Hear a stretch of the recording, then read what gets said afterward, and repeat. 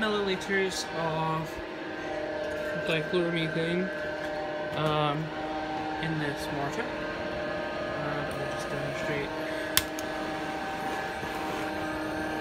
that it burns, giving off horrible sooty black smoke, but oh god, that's what happens when you buy cheap torches from China. Isn't that safe?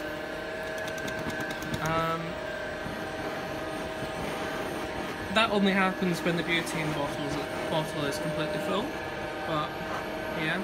Anyway, the DCM seems pretty non-flammable really. Right, attempt number 2, I've cleaned out the mortar and I put in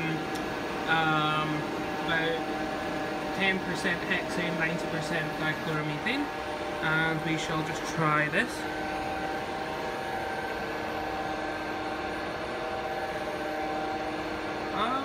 It's quite similar really, it's not really self-sustaining.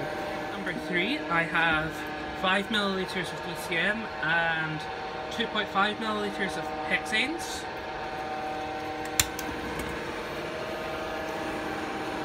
Oh, well, that lasted a little bit longer, but it is still going out. So 1/3 hexanes is apparently not enough for it to be self-sustaining. Attempt number 4, this is equal volumes of dichloromethane and hexane. And it's still self-extinguishing. Well, maybe not.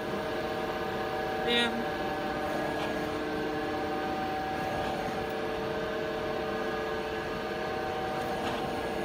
I would still say that's self-extinguishing, because it is going out after.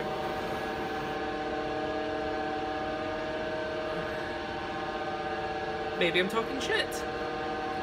It's always a possibility. There is still fuel left in there, still liquid left in there, so that did self-extinguish. So yeah, at 50% hexane, still not flammable really. I'm going to try DCM and methanol now. This is 2.5 milliliters of DCM and 250 microliters of methanol. Just make sure that's mixed up.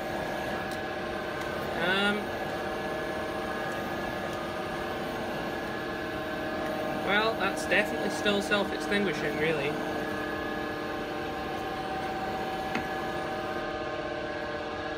Right, and that's 2.5 milliliters of DCM plus 250 microliters of anhydrous denatured ethanol.